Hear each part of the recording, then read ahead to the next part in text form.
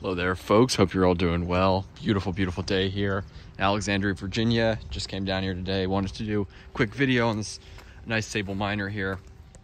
Really, really nice palm planted by this house. And the owner of this place, the old former owner who planted it, is a Palm Society member. Actually, learned on this palm on Palm Talk.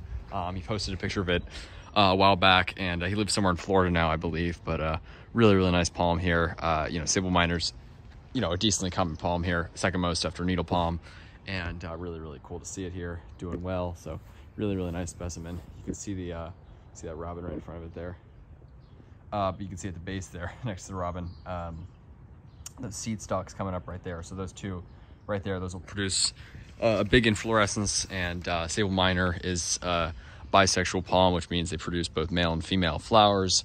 So unlike Trichocarpus fortunei or a variety of other palms, you don't need male and female to produce seed. It can produce seed on its own. So that's awesome. It should produce plenty of seed this year. And a lot of the ones, local ones, produce seed. And in fact, I think there are actually some seedlings near the base. Maybe, yeah. Really, really cool. So nice little palm here growing here in Alexandria. Alexandria's got a great climate. Definitely one of the warmer parts of the DC area. Pretty solid 7B here, if not 8A. And I know of several big trackies here and stuff like that. So really, really nice. Really, really awesome. Just want to share that with you folks. Nice Sabal minor, dwarf palmetto here. Some say native to the state. Some say native to Virginia. Officially, at least, native up to basically to the, within 10 miles or something, 10, 20 miles of the Virginia border in northernmost North Carolina along the coast.